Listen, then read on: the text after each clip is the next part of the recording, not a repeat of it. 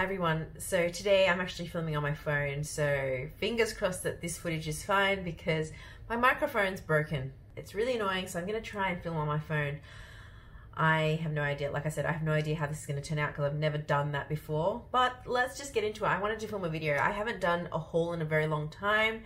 I haven't really bought much makeup stuff lately, to be honest, and I guess I wanted to show you some of the stuff that I bought around Black Friday as well as maybe before and after, things that I haven't really shown on my channel yet. So hopefully you guys enjoy this little haul. There's going to be some makeup stuff, some skincare stuff, some random stuff, some clothing. Let's start with the most potentially interesting stuff, which is makeup. So you might have seen my Trinny London video recently. It's done really well, surprisingly. I don't know, a lot of you have been saying that you have been getting advertising, like targeted advertising from Trinny London, so maybe that's why.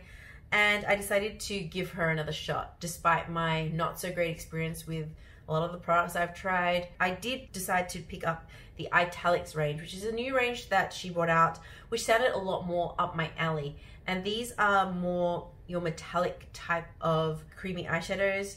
They come in the usual stacks, which again, I'm not the biggest fan of, but some of you have said that you like it because it's kind of easy, you just use your fingers. So as you may or may not be able to see, these ones are a lot more kind of fine. I'll put an overlay, hopefully, of me trying them, using them, and you can see they're way more metallic and glittery than her other ones, which are not that high shine metallic that I thought they were going to be. So I actually think that this is definitely more what I was expecting when I purchased from Trinny London the first time around. And I have to say, out of the 4 shades I've got, the 2 that I really like are Fortuna and Hekate, which one is more of a pewter and one is more of a like coppery shade. The glitter, I tell you, is so hard to get off. Any eyeshadow that has these kind of fine glittery particles, you know, you find that you are still wearing glitter on your face days after. So yeah, 4 shades. I'm not a big fan of the green shade, which is Juno, just because I feel like the dark base, I'm not a huge fan of that blackened base. I wish that that black base wasn't there. I much prefer like a true straight up green. I just find that it can get really dark and heavy and smoky too quick. Like I said, I actually do quite like the formula of these. It does, you know, have a gorgeous shiny impact, and I think this is really fun for the festive season. So I think that this was a smart release for Trinny around this time. Now I also decided to pick up her tinted moisturizer. This is a new release as well. This is called the BFF Serum De-Stress, and this is what I'm using on my face today. I really like this. I think that it works really, really well on the skin, just to give a bit of a light coverage. It's not too heavy. As you can see, you know, I've got like spots that haven't been covered, and I'm fine with it. I feel like it's something I can throw in my bag if I want to touch up just with my fingers, and it's really quick. I don't need to brush. This is really easy to blend into the skin, and I really enjoy it. It has a sweet smell, but I don't know, it's not offensive to me, and the packaging is fine. I like a pump packaging a lot more than like I would a jar. I think it did actually come with a spare jar in case you wanted to put it in a jar, but that's completely fine with a pump. So I actually have really been enjoying this, and I think the match, because it is a tinted moisturizer, even though this looks a bit darker on my skin than maybe what I would normally go for, I think it works because it like I said, it's kind of light coverage, it kind of blends in with everything, and it looks, I think it looks good. Another thing I wanted to mention was a couple of stuff that I received from Ana Luisa. They've been kind enough to send me some more stuff. They asked me to pick out 4 pieces in exchange for me talking about them. So I picked out this ring because Mariam made me do it. She also got this ring too, and it looks stunning. And the fact that it is adjustable is great because I hate having to measure my, I feel like buying rings online is really precarious. I don't really like it because I worry that I'll get the wrong size. Ana Luisa does have a size guide, which I think is quite helpful if you want to get your size, but I'm too lazy for that. I'm still too lazy for that. And I'm still a little bit worried that I'm going to get the wrong size. So I decided to get these adjustable rings, which I think is a great option for people like me, like Mariam, that like the idea of a ring but don't care about sizing. So I'm really glad that Ana Luisa do adjustable rings. I got this in another color as well. This color, a teal, a turquoise, I would say, actually. Let's put this on the other finger. This is a matte kind of finish. Even though it is adjustable, it's still pretty, like, solid. Like, it doesn't just move very easily. Then I got 2 bracelets because if you haven't realized, I don't know, I've been wearing a lot of bracelets recently and I really like this one. This is a collaboration with Michelle. It's this bracelet with a cross at the end. I just think it's a nice detail that you don't usually see on bracelets. And then the other bracelet I got was this gold one, which is similar except it doesn't have the cross and it is more of a yellow gold. So, you know, if you're someone that prefers gold, you have that option. So those are the pieces I got from Ana Luisa. Like I said, I'll put all the links to them in the description below. So the Charlotte Tilbury did do a Black Friday sale and she gave like this luxury palette of pops with every order. I haven't opened this because I'm not 100% sure if I'm going to keep it or give it. I actually do like the Charlotte Tilbury, some of the shimmers that she has in her quads. I'll show you what it looks like. I've only just looked at it. But they do look really nice. Although they look a little bit pink for what I would normally go for. But you've got, you know, one kind of light beigey pink, one rose gold, one deeper rose wood kind of color, and then a metallic brown. So the shades in here do look quite nice. I'm not, like, I've got heaps of eyeshadow, so do I need to keep this or could I give this away? I do find that her quads I much prefer than the larger palettes. I haven't had much luck with those ones over the quads, so we'll see. But I mainly placed a Charlotte Tilbury order because I wanted to get this, and this is the Magic Cream Duo. So it comes with the original Magic Cream as well as the Magic Serum, which I've never tried. And I actually do like the Magic Cream. I have used it before. I've used up one before and I do like it. And I use it kind of as a primer. I do have dry skin. And you know, even the thing is, even when I look like I don't have dry skin and then I start putting makeup on, sometimes I can see dry patches, and that's how I know that my skin has not really gotten the hydration it needs. And so I've kind of realized, even though we're out of the cool months, my skin really does need a lot of TLC, especially as I haven't got like 20-year-old skin anymore. I decided to pick this one up because I knew that I was going to like it. And Magic Serum, I'm going to give this a try. I've never tried it before, but I'm excited about it. That's really the only kind of things I picked up during Black Friday sales. Some of the stuff I got during sales were things that I knew that I wanted to buy, like had been looking at for a while. I definitely tried to make very conscious decisions this year regarding sales, and I didn't want to go overboard. Okay, let's move on to some other skincare stuff. I don't typically talk about skincare on my channel. First things first, this Silicone-Free Priming Moisturiser. This is from Good Molecules. I did get some stuff in PR, and I picked this one up because I really like this Priming Moisturiser. Used it in the past, and I just think it's a nice base for under makeup. It's what I've been using pretty much every day for the past several weeks. And I really like it, and I like the texture of it. I will also say I'm actually a Good Molecules affiliate, so if you want to support my channel, then you're welcome to use the link, but of course, not obliged to. Another thing that I've tried, this is a new brand to me. This is Stratia, and I heard about this brand from Faceonomics on Instagram, and I wanted to try them because I feel like the price point was pretty good, and I was looking for a CC serum, and this is the C plus C serum. It's a silky smooth vitamin C serum. I just like the feeling of this. You know, it's silicone based, so I use this at night. When I put it on my skin, I feel like, I'm not sure if this is normal, but I feel this a little bit of a tingling sensation. I know, I just feel like somehow it's working on my skin. So I've been enjoying this for the past month that I've been using it. I was also super surprised with the really super fast shipping from Stratia. This is a US brand, and it got to me like within the week. So I was really pleasantly surprised about that. I think shipping was maybe $15 US, so not cheap.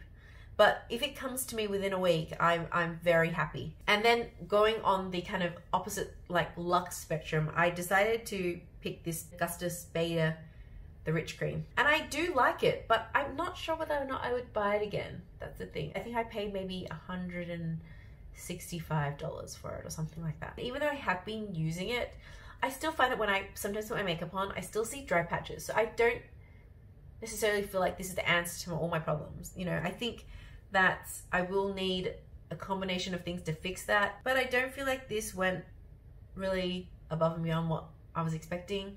I don't know. Tell me if you've used it before. Do you rate it? This brand is known for like the technology behind the formulations. So like I said, I'm not an expert. I just bought into it just to try it. In the past, I have tried a whole bunch of Luxe creams, like the La Mer cream. Sometimes I just don't see the hype behind some of those really luxe creams, but you know, if it works for you, that's great. Okay, let's move on to some clothing stuff.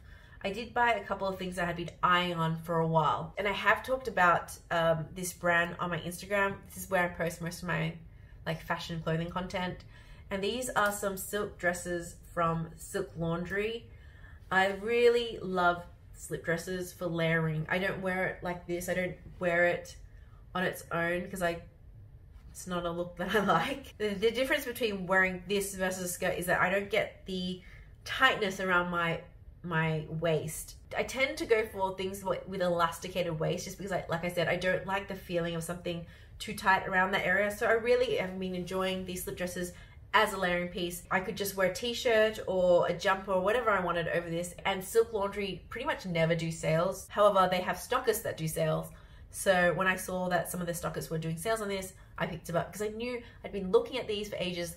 I wanted to add some more colors, and I think this kind of neon green is gorgeous. I think a black is very versatile, and I have worn both of them already. Love it. So I was very, very happy to get them at a discounted price because I think full price they are $290. So they're not cheap, but silk feels great on the skin, and just a really luxurious fabric to wear. Next, I got this Vacui skirt from Net-a-Porter for a very big discount because Vacui is a brand that I love, but I just love the detail on their items. Like, look at the pleating here. You know, it's just something that is different, and they don't use any zips or anything. They just have ties, which might be annoying to some, but I think that it's quite, I don't know, it is a bit of a nod to an old kind of fashioned style of skirt, which I like. And of course the beautiful print, it's just stunning. I love that it has different variations of blue in here, because when it comes to patterns, I feel like they're easy to color match with, because then you can wear a top that is any color in here, or even contrasting colors if you wanted. But I like to wear this with other blues in my closet, and I do love wearing blue. As you can tell, I love wearing blue. And if you wanted to know, what size am I? I'm a medium in this skirt. I think this is a gorgeous skirt. Really, really underrated brand. Like I feel like it's a brand that not many people talk about or know about unless you're obsessed with fashion.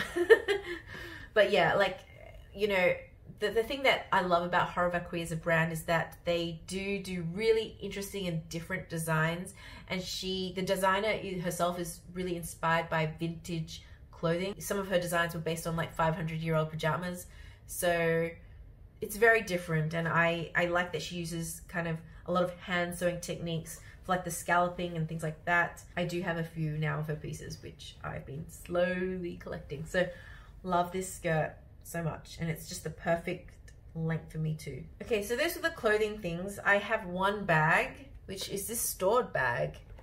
I have got another bag from Staud in the past, and I do like them. I would say they're mid-range bags. They're at a price range where I can happily spend my money on, because I don't feel like I'm a bag person. Like, if I splurge, it tends to be on like shoes. I'm just not a huge bag person. I love the shape of it. That was what attracted me to this bag. It's called the Mini Moon bag. I believe they have a bigger size, but I like this because it's crossbody, and I think the other ones don't have a crossbody strap, and as a mum I often need hands-free, and so I do love a crossbody. They're my favorite type of bag. Like I said, I think the shape is really nice, and because I have a lot of boho clothes in my wardrobe, I think this style seems to suit a lot of that kind of style of clothing. I guess the only thing about this bag that I would say is that it's not super secure, because as you can see every single thing in here. You know, it could potentially all fall out at any point. So you don't want to overfill this bag at all, otherwise that's going to happen. but I do have been enjoying this bag a lot. I've been wearing it a lot, and I really like it. So I'm happy that I've got this. I got this on Shopbop. I'm not sure if they're still available. If they are, I will link it below. Yeah, and I also will say I do love the contrast black, white stitching too. I do love like contrasting stitching on even like clothes as well. I think that it just adds something extra to an otherwise quite plain bag. I want to say this is a bag that I know that I'll have to be careful with because it's a matte. It's like susceptible to scratching, you know, this kind of finish. Before I move into the random things, I did also want to mention another pair of earrings that I got from Molly Kumsma. Again, you might have seen some of her earrings feature on my Instagram, but how cute is this design? And also they're removable, so if you wanted to wear just the gold part, you can. If you wanted to wear just the red part of the wattle, you can. And I just think they're gorgeous. I do love her earrings. She's one of the brands that I always look for when she releases like a new range, because I think that she does such beautiful designs inspired by Australiana. They're quite playful and kitschy, so they're definitely not for everyone, and they're not for me all the time. But I do feel like when I've got a fun, playful outfit that I'm wearing, I think a lot of her earrings complement really well. And like I said, I love her designs. I think she's a great jewelry designer, probably one of my favorites. And she's one that I did discover at a design market, I think last year. So ever since then, I've picked up actually a few of her earrings. They don't irritate my ears, and they're really great quality. So definitely check her out. I think she's a great one to kind of support. Okay, last thing I wanted to talk about, and it's kind of a random thing, but I picked up a whole bunch of stuff on Selfridges. I picked up these hay stacks, and you might have seen like cafes and stuff use them, but I like them. I think they're really great storage solutions that I feel look nice. So I've upgraded my storage. I've got different colors of these, but they're all around the house, so I'm not going to take them down. I just wanted to show you one. I really like these. I think the price is good as well. I think I got this for like 12 bucks. As you can see, it can hold a lot. So this is what I use to store all my masks and my scarves and everything. There's a lot of stuff in here. I have a headband in here. Why is that in there? I don't know. But this is in my drawer, in my closet, and I like these a lot. So that's pretty much the last thing I wanted to talk about. It might not be that exciting, but I already had a few of these at home. And when Selfridges did a 20% off sale, I knew I wanted to pick up more because we have a lot of things to store in the house. So that's it. That's the haul. Hopefully you enjoyed this. Hopefully the footage turned out okay and the sound is okay. Like I said, first time filming on phone, so it could be complete rubbish. And I don't know if this is going to see the light of day. Hopefully it does. But yeah, hopefully you guys enjoyed this quick, frivolous haul, and I'll see you next one. Thanks for watching. Bye.